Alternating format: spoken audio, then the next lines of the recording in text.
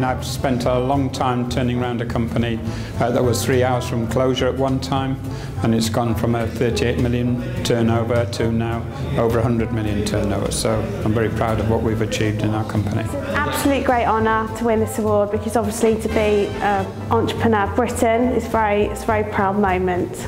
It means a great deal. We've had a huge slog over the last 2 years, and it's a real testament to our team's hard work to get us to win this award.